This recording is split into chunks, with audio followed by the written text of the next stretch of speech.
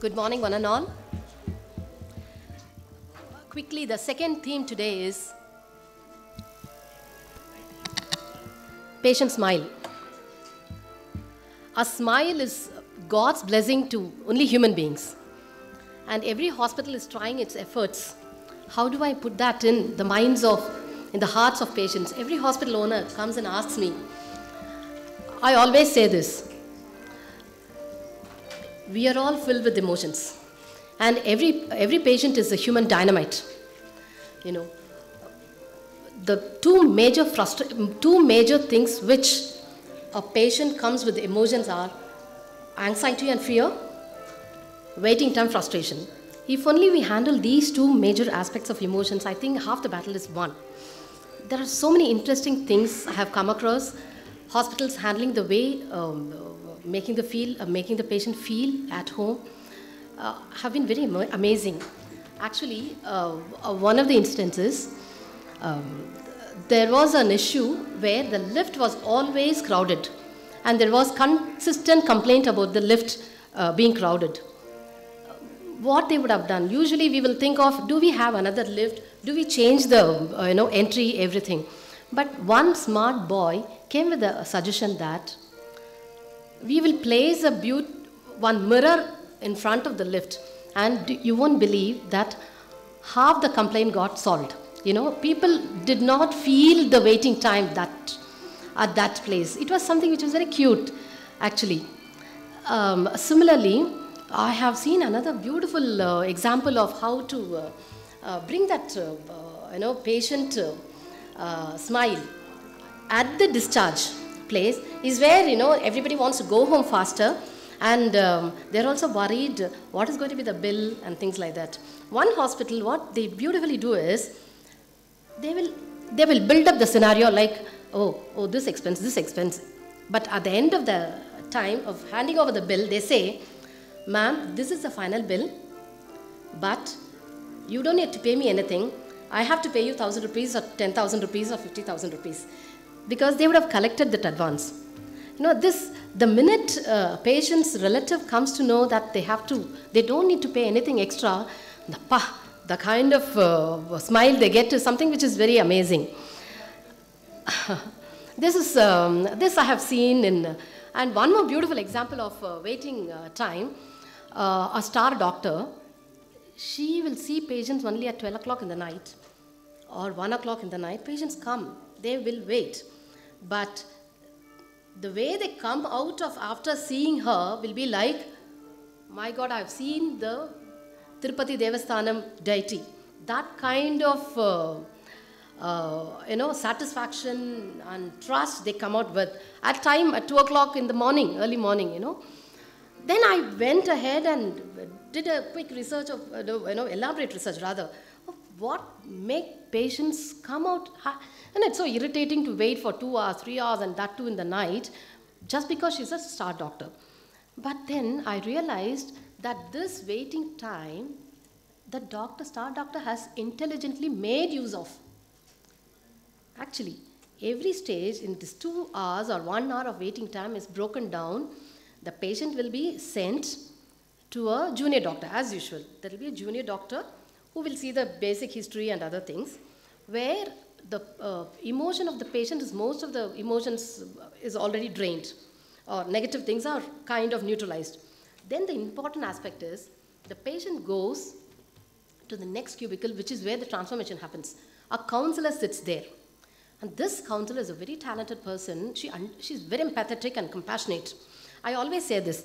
These are the two positive things which have to, compassion and empathy, which has to address the two strong emotions, negative emotions of fear and frustration.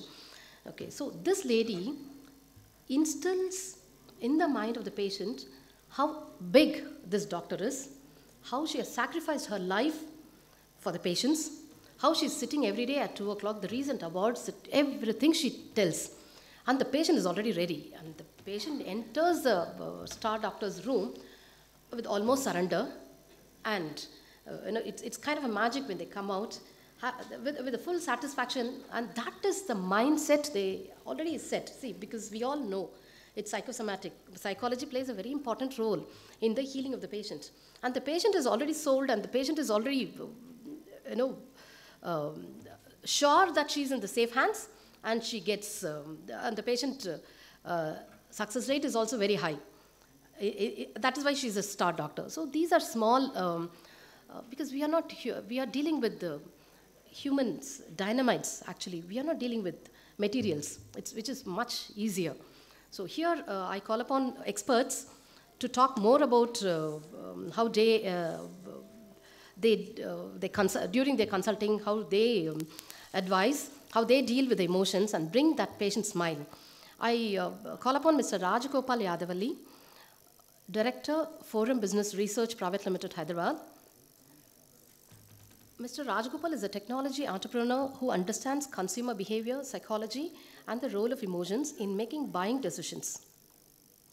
He's an MBA in General Management from Rotterdam School of Management, Netherlands, and is an alumnus of Osmania University College of Engineering.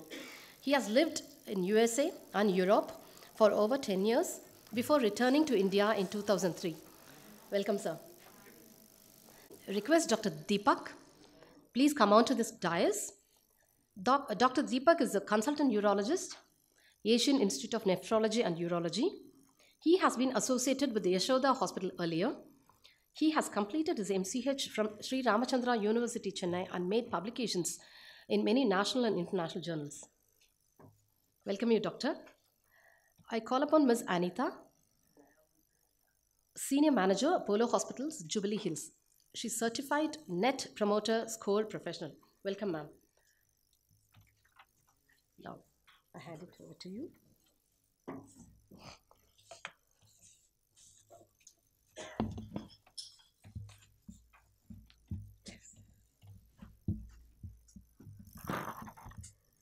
Thanks, Chitra, for the introduction. I think the concept of patient emotions is pretty much catching on. We thought we were at the forefront of bringing emotions into the play at the hospitals. Patient experience as such is something that's in the last 6 months I've seen a lot of action from hospitals where they are looking at patient experience as a differentiator for their own hospital. I think it all started with infrastructure initially, so the infrastructure started becoming better and better. Now most of the hospitals are on par with the 5-star hotels. The steel, granite, and glass facades are pretty clean. So the expectation is already set when the patient walks in. Okay, it looks really nice, so I'm going to have a good experience. But where sometimes I do see the difference is that the quality of the people, the quality of training that they've had, and the kind of interactions they have with the patients leave a little to be desired. So some more to be desired there. So we've been working with hospitals on improving this aspect, where the patient interactions with the hospital staff, with the hospital resources, not necessarily with a human body, but also with every a curtain in the room is an interaction. So if they are actually moving the curtain back and forth, or a TV remote is an interaction, or a bed is an interaction. So every interaction, how do we make sure that it is improved, is something that we've been working on. Just wanted to spend a few minutes before I start talking to Dr. Deepak and Anita about their experience in this aspect. Can you go to that slide? Or, okay, is this something that I use?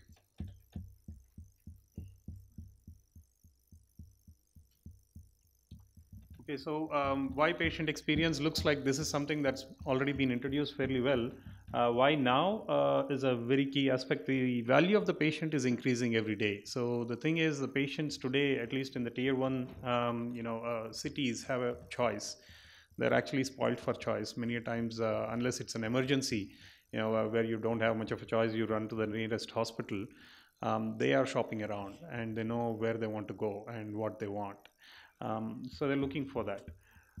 And the value of the patient is also increasing because of the kind of facilities that are being offered, the kind of, the same patient is being sought after by all the hospitals. So how do we make sure the patient comes to our hospital rather than to a competitor hospital? Increase in the financial pressure on the hospitals, I think this is pretty common. Most of you will agree. As hospital administrators, there's been an increasing pressure on the finances. The costs are increasing, the input costs are increasing. Insurance, on the other hand, is tightening the screws, and Ayushman Bharat is coming in, so that might change a few things again. How do we address those using patient experience and shifting power dynamic between the provider and the patient? Everybody agrees now, there's all sorts of platforms, social media platforms, Google reviews, where the patient is now become much more powerful than the provider. Earlier, I would say even 10 years ago, even 5 years ago, doctors were gods. I don't know if there are, many doctors here, but I think, wake up to the fact that that is not anymore a norm today. There is Dr. Google available, which is sort of educating patients to a certain extent and leaving them open with some more questions to be answered by their caregiver. So that the patients come to you as a doctor with their own questions. And if they don't find those questions, answered properly, then they have the whole world that is ready to listen to them.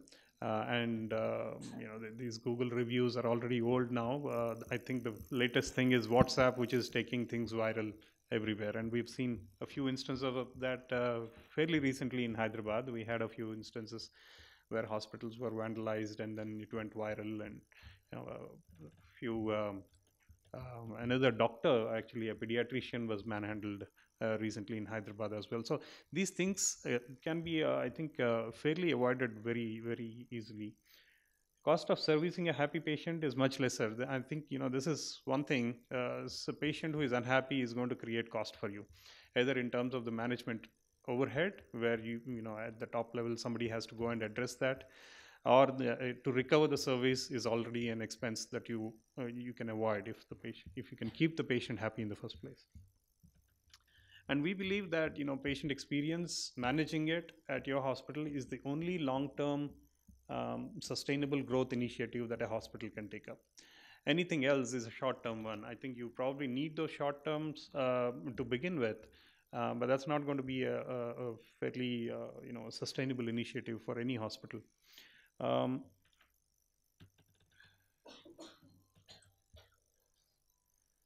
So, what is the value of a patient? See, I think when we look at patient experience management, many hospitals think this is an expense and this is a cost that needs to be added to the existing, infrastructure, resources, processes, whatever. But let's look at what we are evaluating this against, right? So, when you look at the value of a patient, it's more than the immediate revenue that a patient brings. So if they're staying in your hospital for about 3 or 4 days and they're spending anywhere from 50,000 to a lakh or a lakh and a half, depending on whatever surgery they're getting done, well, that seems to be the quick answer is that's the value of the patient, but it is not. To me, the patient is the patient walking in is just the beginning of a relationship. And this relationship has to continue much beyond the patient leaving the hospital. So when the patient leaves the hospital, if we can turn them into a fanatical promoter of our hospital, whatever, by whatever means, because this is an opportunity. They are here with us for the next 3 to 4 days. And if we can convert them into a fanatical promoter of this hospital, so we have one is a free word of mouth advertisement by a third party, by an experienced third party who has gone through the process, that they can, whenever their friends and family have an issue, they can always say, yeah, you need to go to this hospital. This is where you want to go. And believe me, I think healthcare is one sector where word of mouth really holds very strong. I have not seen any other sector that is as strong in this space. If my brother tells me, okay, this is a doctor, this is the hospital that you want to, go to for this problem, I'm not going to listen to my primary physician also. I would probably want to go there because, this guy has already had the experience, right? And the possibility of friends and family referrals. So this is very important. And unhappy patient can be equally destructive. So I think, both ways it really works out. Unhappy patient is going to discourage about 5 to 10 patients from walking into your hospital. So that's already negative for you. Whatever small revenue that you've made in the first initial interaction of about a lakh or so as an inpatient, that's lost by 5 lost patients. But if you can equally turn them around and they are a fanatical promoter, they're going to bring you back at least 5 to 10 in the next, let's say, few years. And that's what you want. I have known some certain instances where we were working with a hospital. We had a what we would call a detractor in Net Promoter Score systems. I will come to that in a minute. Um, while the hospital was able to recover the service and the patient walked out happy, she was a knee surgery, some kind of a knee surgery had to be done, knee replacement, I think. And then in the next 6 months, they brought in about 7 patients within their friends and family. This lady is about 55, 60-year-old. She has many friends who are probably in the same, life cycle. They probably need the same kind of healthcare requirements. And she was able to bring back about 7 patients in the next 6 months. So I was talking to the CEO and said, this patient, we recovered the service and this is what happened. That's beautiful case in point. We typically, these are very difficult to track, the kind of referrals that come. But this is one case, what turned out to be about, should have been about 3 lakhs of revenue or 4 lakhs of revenue for one knee surgery, turned out to be close to about 20 lakhs for that hospital in the next 6 months. So this is the upside that we're looking at. Now, given this kind of an upside, the value of the patient is very high. So what is the kind of investment or the cost that you would want to, invest into this kind of an initiative? So I would request that, hospitals do not look at patient experience management programs as cost, but as an investment that is not even a long-term ROI for you. It starts to pay off within about a month, 2 months, starting onwards, right?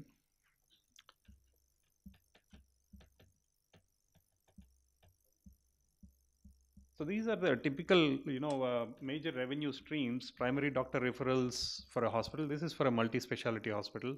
Some things might change for super specialty ones, but primary doctor referrals are about 40%, and then the word of mouth referrals are about 40%.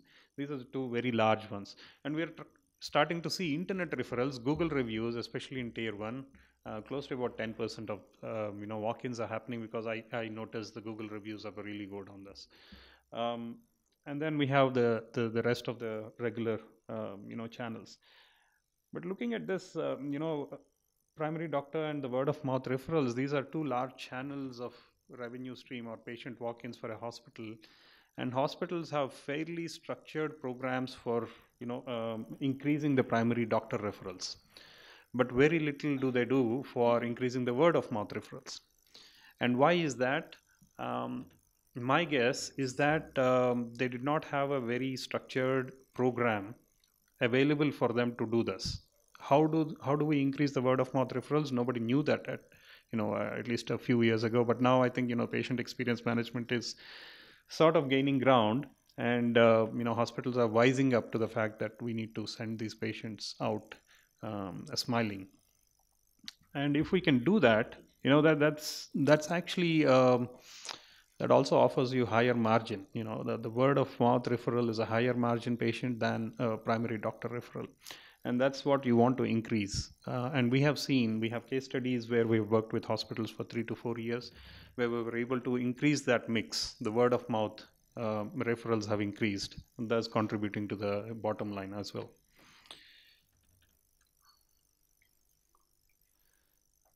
So what is the structured program that is available for this? I mean, this is fairly common sense. Many a times I feel like I don't really need to be in hospital, because what I'm talking about is very common sense. But I think what we have done is we've gone down to the ground level to understand some of the small nitty-gritty things that can be tailored, changed. So basically there's a three pronged approach. One is listen to your patients and the attenders that are walking in. I would call them visitors, guests. Listen to your guests that are walking in and learn from them, and then apply and grow. Right? Listen to the patient and their attenders. Build a good communication system internally. It could be anything, right from using a WhatsApp group to implementing a fairly sophisticated system that sends out alerts to the right people. But essentially, what this communication system should do is any kind of concerns that are noticed while you're listening. So, you have people go out and listen to the patients and attenders. Any kind of concerns that are there can be quickly routed to the right people in the organization. Um, Paper-based feedback systems, I would say, are pretty historic. I think, this in this day and age, there are many smart innovations that you can use to build this automatic routing system. Paper-based feedback systems are too time consuming, and the alerts go out the next day, and sometimes the patients have moved on, and that they are already discharged sometimes. So I think there must be a better way to communicate this to the ground level people, where they can go and recover the service. Essentially, they go and close the feedback loop with the patient. um, so basically, first of all, I suggest that you start out with an apology. Let's not become defensive about this. Just start out with an apology. The reality could be different. I always tell this: the reality could be different. It's the perception of the customer that really matters. Whatever is reality does not matter, because perception is reality in the mind of the customer. Yeah, and then close the loop after the apology, and thank them for giving this opportunity and highlighting the issue. And then measure this happiness index continuously. I call this happiness index in a generic term. And there are a few varieties of ways to measure this. One is the net promoter score system that we will talk about. And the other one that we have started to recently, look at is the emotions of the patients, which we thought, also gave us better indicators of, how the patients are and how likely would they actually come back and refer. So let me talk about what are these happiness indexes that can be used at your own hospitals. Um, well, what measured gets done, right? So usually, if you don't measure it, then there's no way to know whether you're actually making a progress or not. I think typically we had all started with ratings on feedback forms, but that's pretty old now. I think the Net Promoter Score system, you can still use the feedback forms for this, but I think there are systems to be able to capture this instantly in real time. And then the third one is the emotions of the patient. So we'll just go through the second and third very briefly. Um, Net Promoter Score system was actually designed by Bain Consulting. It's a US-based strategy consulting firm, and they were looking not just for hospitals. They were in fact looking for uh, an indicator to to showcase the sort of the loyalty factor of the customers that a business has. It could be any business, any service business, product business. And they started out with about 25 questions, and over a period of a few years, they narrowed it down to this single question after a few millions of surveys done to find out which one is the best indicator. And this question, on a scale of 0 to 10, how likely would you recommend this business, this service, this hospital to your friends and family in case of need? Of course, the two key things in this are the scale 0 to 10 and then friends and family. So when I am referring something to my friend and family, my reputation is at stake.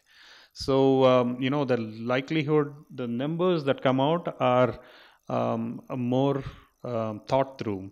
But if we ask them, how many marks would you give us between 0 and 10? There's nothing at stake for me. Yeah, you want a 10, go ahead, take it. Or 9, there's the score is very different when we ask this question slightly differently. And what happens is nines and tens are considered promoters. Nines and tens are promoters because um, empirically, this has been proven that anybody rating you a 9 and 10, they will go out and talk nice about this service, about this hospital. 6 and below, definitely detractors. They have something in their mind that is stopping them from giving you a better score. So they have negative stuff to say about your hospital if they leave your hospital right now. 7s and 8s are pretty okay. They're neither dissatisfied nor satisfied. So so they're called passives. So promoters, detractors on this side and passives. Net promoter score is essentially the percentage of promoters that you have minus the percentage of detractors. Okay, so if I only have promoters and everybody is giving me a 9 and a 10, then I have 100% promoters and 0% detractors. So my score is 100. But on the other side, if I only have detractors and I don't have any promoters, 0 minus 100, so it can go down to minus 100. So that's the the other end of the spectrum. So minus 100 to 100 is a scale on which this is actually net promoter score moves. Typical businesses in the world have surprisingly enough a net promoter score of around 10 to 15. Most of the regular businesses that you see, some of the best run businesses have a net promoter scores in the range of about 75 to 80. Not surprisingly, Apple is one of those with a score of around 80. Amazon, eBay are some of those high scored institutions around. Hospitals typically have higher scores also, especially when you take the feedback in the hospital. And we notice that post-discharge feedback, we find the net promoter score going down slightly because the patients are more bolder, they give more objective feedback there. But again, there's a norm to it. So if you have a inpatient net promoter score is like 60s, and then your post discharge feedback net promoter score is about 19, then there's a problem. There's a problem in either in the bias, or the patient is worried they will get hurt if they give a objective opinion in the hospital. So there are a lot of things that we can actually glean from these numbers, and we'll discuss that with Anita, because she's a practitioner on this. She's been doing this for quite a few years now. Um, the second thing that we have started recently is what is called an emotional signature. Now, this is something coming out of psychology, behavioral economics, and market research. Many advertisers, marketing people would know that the brands are people associate with brands by emotions, not necessarily with the numbers, the product. What do you call them? Product specifications, but with the numbers. So if we talk about Apple phone, nobody knows the RAM in an Apple phone. I have no idea what kind of processor it has. Many Apple phone users would not know it. And Apple doesn't even advertise that. What is Apple advertising? They are actually putting out some photographs, and I don't know, how that works, but it is working for them. Um, Unlike many of the Android phones that we see, where they are saying 4 GB or 8 GB RAM, and this and that, there's a more product spec oriented advertisement than the emotion, feel, touch factors. And if you try to recollect some of the best advertisements that you remember, they are always attack your emotions rather than on the brands. Some of the best ones that I do remember are like Neighbors Envy, Owner's Pride. Onida used to be one of those, but I don't know if it's still on the TV. I don't watch TV much these days, but I know that emotions are the trigger points, and these emotions are typically in the subconscious mind. The mind is sort of there's a 5% conscious mind and then 95% subconscious mind. The subconscious mind is making these decisions, and these decisions are being driven by the emotions. And if that is the case, then why not we start looking at emotions, and what are the emotions that we are leaving our patients with? And that's how we started working on emotions. And we said, well, we can come up with an emotional signature based on the intensity of an emotion, and the variety of emotions that come out in the hospital. And this is a typical emotional signature that we have seen.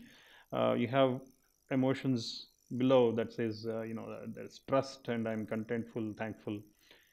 I feel valued at this. I'm optimistic. I'm getting cured here. These are all positive emotions. On the other side, you have confused, vulnerable, I'm scared, disappointed, frustrated.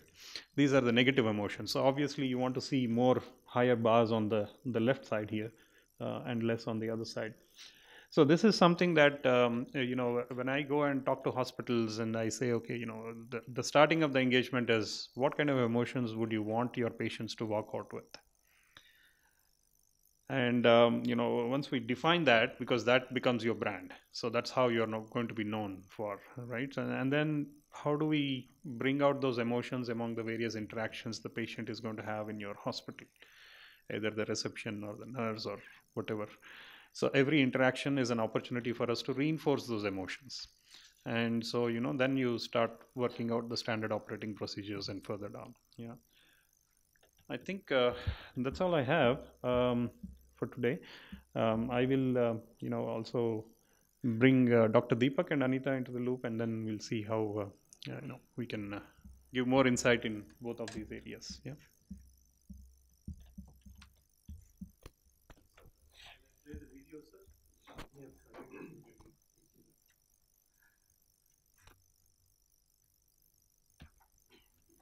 I have a short video here.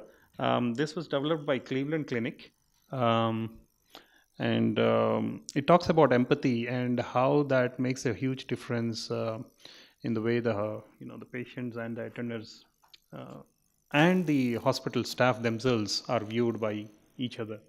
Right?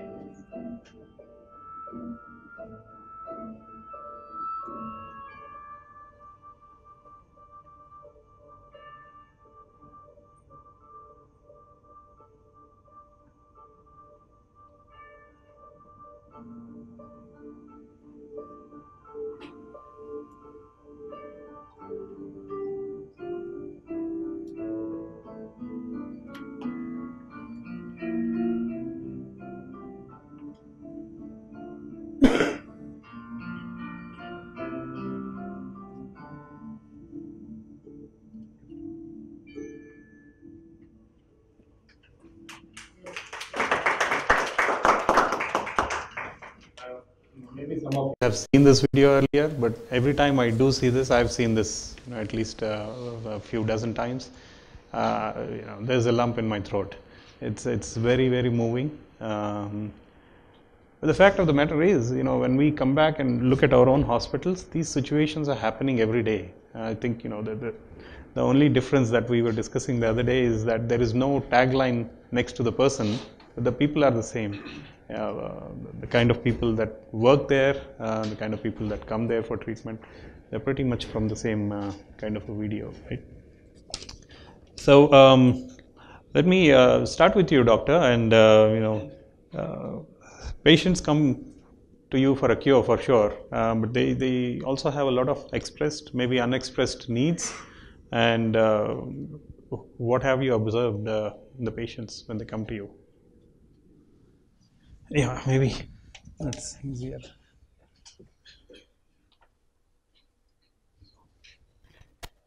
Yeah. Yeah. Good morning, good afternoon, everybody. Actually, thanks for having me on the dais. So, to start with, I guess I'll start with the doctor who spoke just before us about the infrastructure and the quality of hospital infrastructure that's been growing on one end, which is of course directly related to the costs involved. And on the other hand, we're actually striving to deliver healthcare with as cost-effective way as possible. Such a contrasting debate, isn't it? But we're just trying to find a right note to deliver this in a right way. And Mr. Rajagopal comes out with a video which bang on your head, which hits about the emotions that are going in the hospital. And yes, we are amidst these emotions every day. The beauty of that video is the emotions that are rolling even amongst the healthcare professionals themselves. They're also human beings at the end of the day. They have their emotions, they have their pros, they have their cons, they have some struggles in their family going on. And amidst all this, they're supposed to wear a smile on their face and deliver it. Because the guy sitting in front of you is even in the same situation or maybe worse. So how do you hold up? So the emotional quotient of the healthcare professional himself or herself is of paramount importance here. How well he or her can hold it is how well he can deliver it to the person who is sitting in front of him. So that's become extremely challenging. Unless you have gone through it yourself, many of you would have actually gone. You maybe had a bad day in the morning itself. Imagine how you would go through the rest of the day. You're supposed to pacify, treat, counsel, cheer up a lot of patients through the day. And that becomes equally challenging. And like you asked, expressed or unexpressed, I would say majority of the times it's the second one. The patient, when he walks into your room, majority of the times is just unexpressed. Majority of the times you see somebody just sits there and they just don't know what to say. At times they're so shocked that they're in the hospital itself. It's like they don't know what to speak. So you have to initiate. So majority of the times I would say, just give a smile to them, make them comfortable, just let them settle down. Maybe ask something which any other conversation would be like, what's your name, where are you from, how far have you traveled to be here? A couple of questions to make them comfortable, and then just they'll open up. And that's when the whole thing starts off.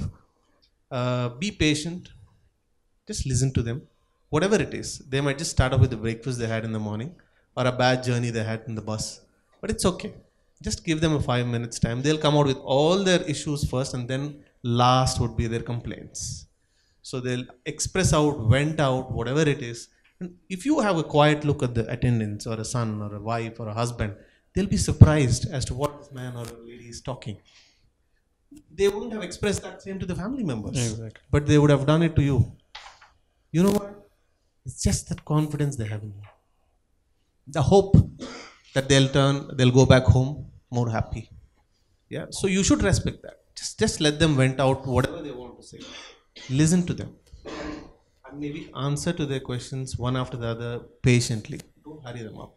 Maybe we should keep our tone down. Let's not scream at them at times. The doctor themselves, at times, I agree on that. There's a lot of things going in their head. They're irritated, a long day, a tough day. At times, they tend to vent out on a patient, but no, I wouldn't back on that. It's not the way. You might have seen 100 patients, but your 101st guy, it's the first time for him there. So you'll have to hold up. So be patient. Listen to them. Okay. And I guess you need to also give some sense of secrecy or dignity to them. Respect their views. Okay. At times they may not be comfortable with their very own relatives being there by the side. Next to them. If you can pick that up, just ask them to wait outside. Let it be a one-on-one discussion with your patient and yourself. It will make wonders. You wouldn't know. The patient would be more than willing to come out with things which he wouldn't otherwise. Yeah? Even if it is own kith and kin, let it be. But you are the man there or the lady there. Okay, you should seize the moment. And I guess being patient and giving enough time for them to express is more than enough. I guess the rest of the things will follow, expressed and unexpressed. But the most important thing is that emotional chart that you've put, the last one which says scared, Yeah. that I would put first when they enter the room. Of course. You clear that, Yeah. the rest of the emotions will flow. You need not do anything else. Very well put, doctor. Actually, what you said about you seeing about 100 patients, but for the patient, that's the first doctor of the day, or maybe for the year or for their life, that they're seeing. So I think it's very important for them. That is the world. For you, it's 101st. Very true. I mean, it's a routine for you, not for them. Yeah, they have come for their, even though it is a routine for you, but you need your balance to be kept right there for the good of you and for the patient actually, so that you judge correctly, you deliver the goods correctly. So in all possible ways, you have to maintain your composure. You feel you're not able to deliver, do not see the patient. Get out of your chair, go have a coffee and come back. Yeah. The patient might have to wait for another half an hour. He'll curse you. It's okay. Yeah. You'll have your moment after 5 minutes, and you'll have in a good sense to make him feel comfortable after that 15-20 minutes. But unfortunately, the challenge of these patients waiting, I'll go one step beyond this. For the patients either choose the doctor in two ways. One, like she said, a star doctor or a star hospital, which majority of the patients would want to visit. True. Or a cost analysis, where he would feel this is okay for me to go there.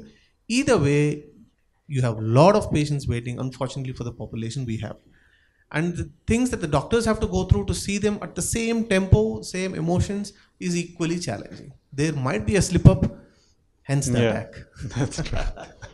That's true. Yeah, Anita, you've been working on this Net Promoter Score system at Apollo hospitals for a long time, and you've seen, I'm sure, thousands of feedbacks. You probably have a good idea of a lot of these unexpressed needs by the patients. What do you see as things that they don't express, but they really expect, kind of things, right? Before I go on to the Net Promoter Score, a few things that I would definitely want to tell is it costs nothing to be empathetic. So whether you are Ayushman Bharat, you are Arogyasri or whatever, please remember it's a human being. So, and you being empathetic and your smile costs nothing at all. So, please don't mix up price, cost and empathy. It has got nothing to do with that. Second, I would tell something about this. I had met a very old person, an old doctor who was working with us, and unfortunately he passed away. So always 24/7, or whenever I saw him come, he had a smile. Over 2, 3, 4, 5, 7 years, one day I said, it is impossible, doctor. You are a human being too. How is it that you always have this smile on your face? So he told me, I follow the dog policy. So I said, my God, now what is that? He says, when I come out of the house, I close the house door, I do this. So everything is there. I come into the hospital. I'm walking out of the hospital. I go to my car park. I do the same doggy act. I am. So, that was the biggest lesson I learned when I have to deal with patients. My house, my problems are mine. But those problems are so big that you just have to do this and go in, and with a smile, and patients are willing to do, and their attendants are willing to do anything for you if you are good and effective in your communication. It just has to come from within. As I always tell people, however big and however strong your training department is, it's a waste of time. In a hospital, it has to come from within. So what you are selecting, the recruitment has to be right. It is not about how qualified you are or what it is. It is how empathetic, how emotional you are to deal and understand what the other person is going through. So that's very, very important. So, and now for the NPS, 10 years ago I took this course with St. Matrix, who are the people who have developed the Bain and Company and all in the US, and I went through a 1-year course, a certification and exam, etc., etc. And after Bain and St. Matrix have researched for 26 years, they have come out with this one question. Why this one question is, two places where you would make yourself 200% confident before telling somebody else is a school and a hospital. You will not just tell your friend or a family, okay, is school mein bacche ko dalo. It will never happen unless you yourself are very confident. And the second one is the hospital. So these two places, this one you would refer to another person, a friend or a family, only when you are 200% confident of telling the other person about the doctor, about the hospital. So when we started this journey, I think Apollo started 30 years ago, and there was nothing like feedback or nothing then. There was, after a few years, that visitors book came, and then, you know, people would be happy, but they would see the earlier feedback and write something nasty. So, you know, then we started pasting, then we started punching those papers, and, you know, only the one paper would be available for them.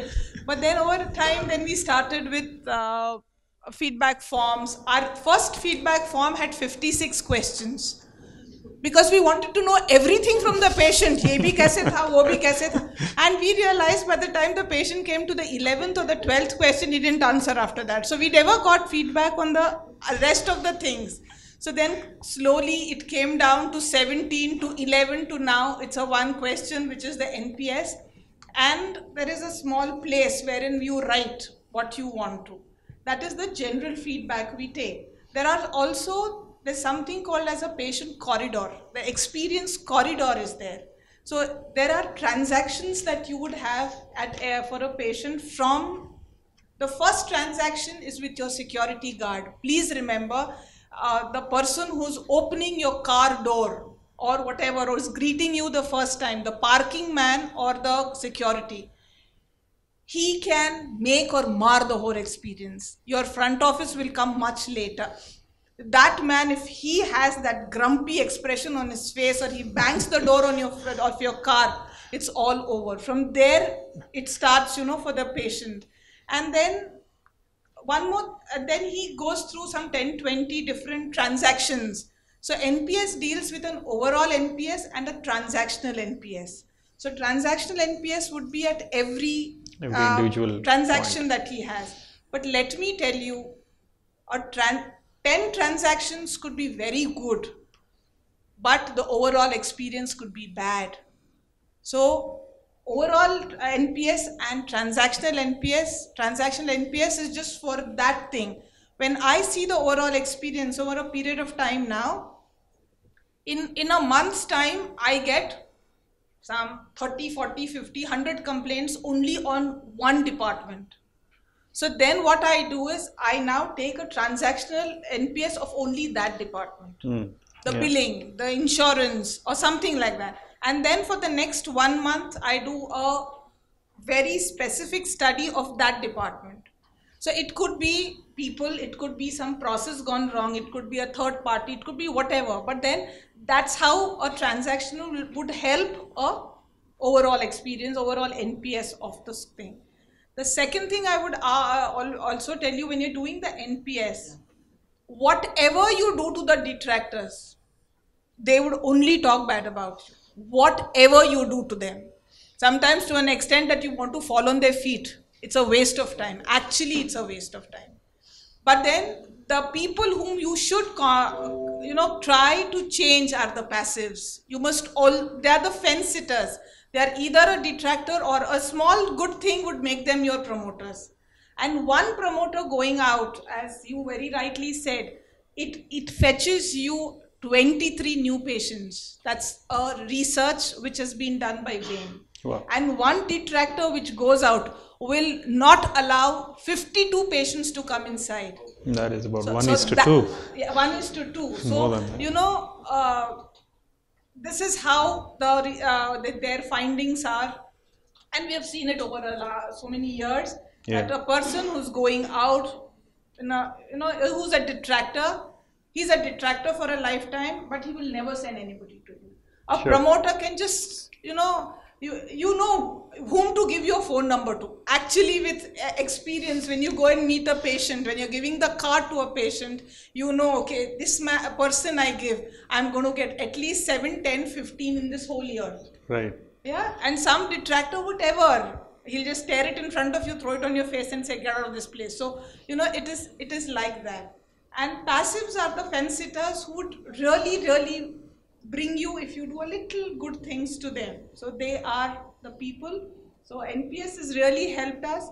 And today, any hospitals should, the tagline should be is not what you want to give the customer. It is what for, in the sense, what is that you're giving the customer as what he's taking back home with him. The experience that he's taking back home with him is very important. So that NPS has taught us, and NPS has been very helpful in analyzing behaviors. Emotional signature looks very nice. Maybe now we can combine the two and Yeah, look at something different. Just as a follow-on question, you have implemented this NPS for a long time now. What kind of resources would be required for, let's say, any hospital here may be interested in implementing something like this? What would you recommend? I mean, how do they go about doing something like this? very idealistically, they say that for every 50 beds, you need to have a manager, a relationship manager for every 50 beds. But human resources, your costs, everything is you have to think of so many things. Sure. So there are hospitals who have relationship managers, 16, 20, 25 of them. But then I don't know how that works. But then, as you very rightly said, paper for feedback, Feedbacks. you are saying is obsolete. But today, we have a paper one and a thing which is on their laptop or on their phone. We Electronic, can just yeah. do it anywhere. The moment that patient says, I want to give a feedback, we They can put do it that. up on his Android, on his iPhone, we give him a laptop, we give him everything. But today we've realized there are patients who nearly 50 to 60% of them say we want to write. On the paper. So still that thing is there with us. It's Okay. only the younger lot who says, okay, give me something, I will. They'll move forward with that. A little older ones say, okay, let me write or let me speak. Will you please record it for me? So Okay. yeah, so we record it or we take a written one also. Sure. And once it is on a laptop and all, you don't require that kind of manpower. The resources Sure. required are very minimal because automatically everything is calculated. But True. once it is written, that thing has to be entered by a data entry operator. So you have So to it have takes some somebody. time. It Yeah. takes time. True. So that is. But I think when you said, one patient relationship manager for every 50 beds, that I believe, is not a fairly big cost because, you're talking about 50 beds, 50 patients multiplied by 23 patients that can come, eventually. So if we look at the number, that can be impacted, one relationship manager, hopefully is not that expensive, right? So I think, even in terms of cost effectiveness, I think it definitely starts to make sense. It makes sense. It makes sense to have that. Also, on the other side, if somebody who is negative is going to impact 56 patients, that's lost revenue. So we are talking 56 plus 23. That's actually, the range is about 70 plus. Yeah. There are a lot of things like at Apollo, something we have a ward concept. I think other hospitals would also have. We have ward as a unit concept. So every ward has an in-charge doctor, an in-charge nurse, and an in-charge operational executive. Each of the wards. So these three people make their rounds. First, they have a ward huddle. Uh, I think people who are from this place would know the construction workers have this upper meeting, they say, upper meeting. They all get together in the morning for 2 minutes. The huddle meet. The huddle meeting. So Yeah. it has come In from cricket. the construction workers actually. Yeah. So we've named it as a huddle meeting, and from there they take rounds of the all patients in their wards. So that is where they get the feedback, the live feedback. Yesterday was bad, last night this did not happen, housekeeping did not come, this did not happen, and all of it. But once you've sorted it out, the next day, over a period of 4 days, the complaints are so minimal. Third day, they start saying, oh, that lady smiled so well. The housekeeping lady was so nice to me. Third day is where the entire transition happens for a patient. The patients who stay for 48 hours are a little difficult to recover. Do it from day one, from the beginning. Right. So Yeah. that way. So you have a recovery of service time in case they stay a little longer. But also, I think the relationship becomes a little more stronger. As they spend more time with you. And they start getting more confidence on the system, on the people. True. So, yeah. Another thing I would add on to when it comes to feedback or when you come to emotions is the language barrier we have in our country, isn't it? So it's like you see patients and doctors from nook and corner of a country. And I guess we have this unique concern, which is the only country in the world where we have so many languages. Neither the doctor nor the patients are of the same language in a state of Telangana or Andhra Pradesh. The doctor might be a Oriya and the patient is from Assam, okay, and they're sitting in a state which speaks Telugu, okay, and your doughboy might be speaking Gujarati and the sister is a Marathi, yeah. It's so complex. So the language barrier is also there. You give them a paper, pen, I agree on you that, madam. Let them write in their own language, they'll write poetry, yeah. You give them a pad and ask them to take. It becomes a leading question, isn't it? Good, bad, ugly, or whatever it is. But if you give them a pen and paper and ask them to write in their own language, then you'll see the beauty of it or the anger of it, whatever it is. So that's one of the most important factors. I would suggest you people as feedbacks, consider language, let them write. Make them comfortable in the language. Then you'll get the true feedbacks. Correct. The moment you give them boxes to tick, you're actually giving them leading questions to, something, let us tick. I wouldn't say that is as a true feedback. I think thanks to the Net Promoter Score system, those leading questions have actually gone in many of the feedback forms. We're not seeing them today because it starts out with this very open-ended, how likely would you recommend? And then the next question is, why would you recommend? So this is where the richness of the entire feedback comes into play. So there's a lot of stories and why I like the ward boy, 2 o'clock in the night they helped, all these stories are trickling out, and this is very nice to hear, because one of the important things that we have noticed is passing on these good stories back to the field, where they originated from, because it helps the ground level workers to see that, okay, whatever they have done yesterday actually made a difference and it's coming back and it's visible there. This is something that I've seen many doctors actually are trying to sort of grapple with. There's this Dr. Google, I was talking to earlier, and I understand that sometimes an educated patient is also easier to deal with as well as difficult to deal with, because the less you have to educate. But halfway educated now, you definitely have to go through the entire process. Because somebody who is not educated at all, you probably can skip the entire educating the patient kind of a process. But how is this becoming a challenge for you as a doctor? Oh yeah, it's a big challenge. As an opportunity as well, let me tell you. Yeah, it's a big challenge as far as Google is concerned. Yes, it is of course, you can't undermine the Google has played such an important role in every aspect, and so is it playing its role in health industry as well. But we all know that this half knowledge is dangerous, so that's kind of perfectly fits into issues related to health. Google can only give in so much as what you type in or what you ask. Now, how sure are you as to what you have asked is the right thing? That's the question. Maybe they can consult a doctor and ask what they're supposed to ask Google. Then they'll get right answers. So what's the difficulty? Okay, so for example, me being a urologist, see, they see blood in urine. What do you do in Google? Blood in urine. What does this mean? What is the first thing that pops out?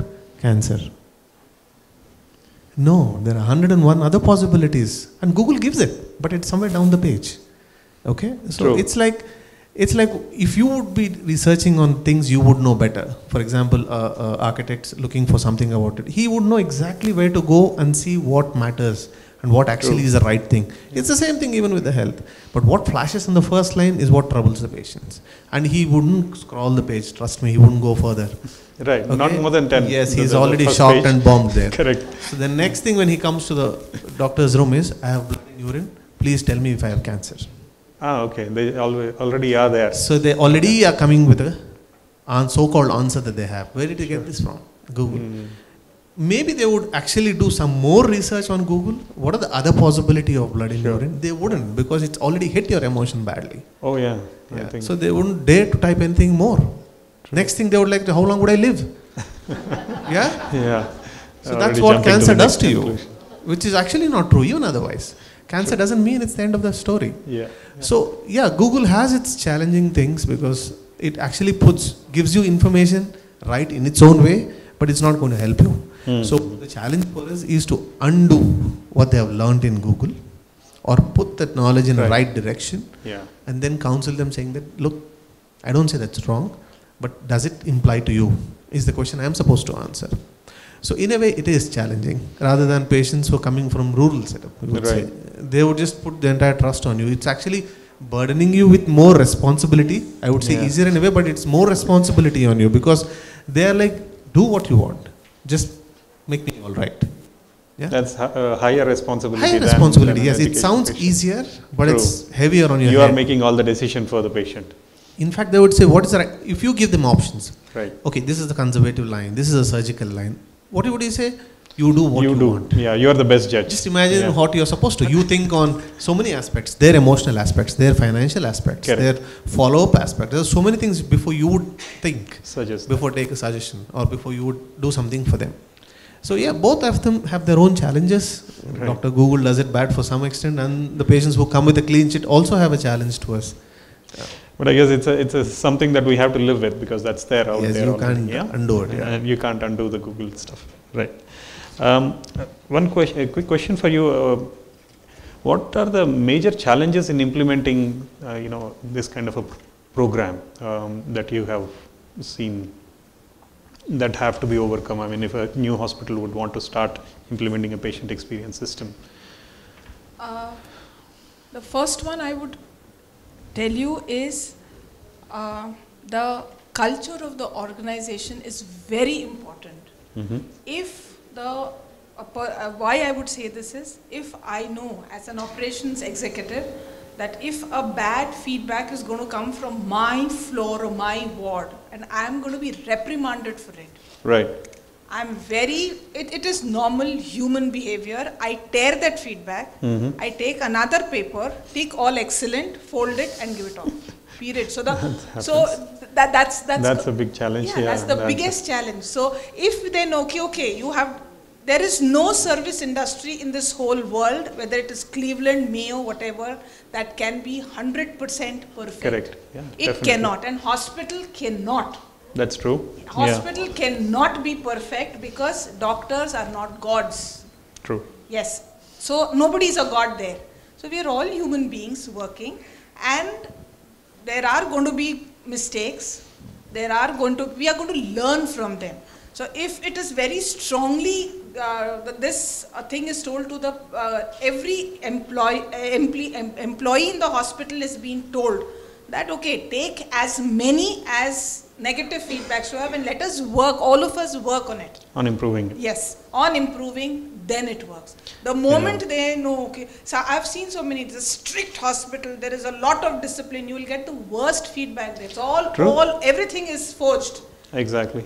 We've also seen amongst a few people, it all depends on the kind of boss you have. He says, how dare this, the dare is all over. The next time you'll never get any bad feedback. It's always, everything is very beautiful. So that's the biggest challenge. It's the culture of the organization. Exactly. Which is the I think one of the important things we have also noticed is that we always ask the hospitals not to either incentivize for the good feedback or also penalize for the bad feedback.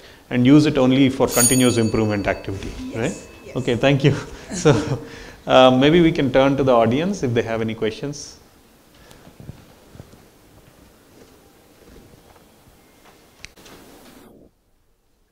Thank you for the information. The question here is, most of the feedback methods, they're all retrospective, in the sense that they are measuring, and of course they are vulnerable to the biases of the healthcare seeker. Are there ways where we can actually measure the feedback real time remotely, so we can come out of the bias and Yes. have a real time course correction? So we can target the data, the 0 to 6 Yes. People, yeah. Something which we do, I think many of them do, is a mystery audit. Okay. Now, with whom they have, actually people working at ground level have no clue. If my COO or my boss or whoever has tied up with him, I have no clue who he is in the hospital. So what we do is every, 3 times in a month, that's how we've tied up with them. There is a mystery customer who comes to the hospital. The mystery customer does everything from a registration to admission to staying to, he comes with fever. So there's nothing majorly any surgery needs to be done or cut on him. So, he comes and he stays there for 4-5 days. 3-4 days in our IP, then he goes to radiology. He does everything possible. And he gives that real-time feedback, which is really very helpful for us. And the mystery auditors do help us. Second, we have, like you said, post-discharge calls are there. People are very scared to give an honest feedback in the hospital because they don't want to go against the doctor because they have to come back, or against the hospital for that matter. Sure. So there is definitely a discrepancy in a post-discharge call, and the post-discharge call has to be done by a third party. So it cannot be done in the hospital, by the hospital people. Many a times what we do is we exchange executives who are collecting feedbacks from one ward to another. So, if there are two enemies, you get better feedback, that they're working. They said, okay, ab iske ward ka I'll show. So, she goes and keeps probing, ki kya hua, then what happened, then what happened. So, that is one way of having a real-time thing. So, within and from outside, you can have both. We have something called our chairman rounds, which we've taken the whole hospital above the rank of a manager, whether he's from purchase, from HR, from any department, has been given 10 beds. So he goes and he takes a feedback from 10 beds. He is just an outside party for us again. So he also gets to know what's happening. So when we ask a purchase, ki don't give this kind of beds, the cots are not fine. He says, no, this is what it is. But when he goes and the patient says, what kind of cots are these? He really gets a real-time thing. So everybody knows what the patient wants, and we get the real feedback. So there are ways of doing it this way. I don't know if, I'm not supposed to ask questions, but I'll throw one quickly to them. If comparative analysis is one of the ways to see, so for example, maybe when they entered the hospital, into the doctor's chambers, maybe they were in their 7, 8s and 9s. Yeah. As they go through, by the time the discharge note is given to them, maybe they have fallen to 6 and 5s. Sure. Yes. So, do you actually have a method of picking that up, or would it be ideal to do one at the beginning, one at the, I don't know if it's too much to ask. No, we do that. Actually, yeah, it's very interesting that you ask, because we do this customer journey flow, right? So, and then we notice the kind of, net promoter at various stages. Yeah.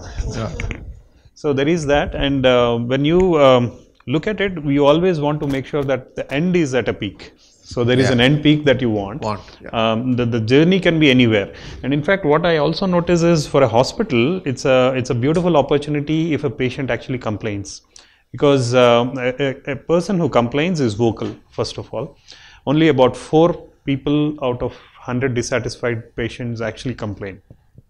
So somebody who complains, and if he has complained and you can recover the service, this guy is also going to go out and be vocal about it. So he sort of owns the hospital, at some point when he sees that whatever he says is also being done and the hospital is listening, and I can actually make an impact here, then he owns the hospital. There is an ownership that is implicitly created, and which is what you want. The relationship, the strength of the relationship is much higher. So I think we've seen that happen issue raised and it was addressed. Addressed. Yeah, very simple. Yeah, exactly. Thank you. Any other questions? Do you also take the feedback of the staff? Yes, employee feedback. Employees. And consultant feedback. Yeah. It's the same procedure again. There is a different format for them because there are some questions we need to know from the employees. It also happens to be their provident funds and how somebody else had treated, how their boss is treating them, are they happy, are the career growth, all these also come as a part of them. And for a consultant, there are a different set of questions added to this. But then there is an internal thing which is happening. How frequently it's monthly? No, the consultant feedback is twice a year. Right. Yeah. And the employee feedback also is twice a year. Yeah, these are typically done in a wave format. We call them a wave format. So there is, a wave that is done and then you do it again, maybe in 6 months. I think that is pretty much the norm, once in 6 months. Once in 6 months. But I think the major difference there is, there can also be what is called an employee net promoter score. So the question there would be, how likely would you recommend your friend to come and work in this hospital? Or how likely would you recommend the services of this hospital to your friend? Because this guy knows the internals, right? So, okay, now he's thinking, will I ask my mother to come and, get her services done here? Because I know, these are the things that are going wrong or right, both. And then you realize, how connected they are and how truly committed they are to the hospital. Because this is an important aspect. If the people at the ground level, the people who are delivering the service are not committed, then obviously your patient net promoter score is not going to be high. So it's almost like a pedal, a cycle pedal. So one affects the other. Okay, if there are no other questions, thank you. Thanks a lot for joining us. Appreciate your time. Thank you very much. I request Mr. Rajagopal Yadavalli to hand over this memento to Dr. Deepak. Dr. Deepak. Thank you.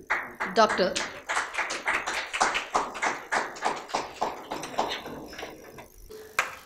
Thank you. So nice. Thank you. Thank you so much. Yeah, request Deepak to be on the stage for one photo session. Yeah.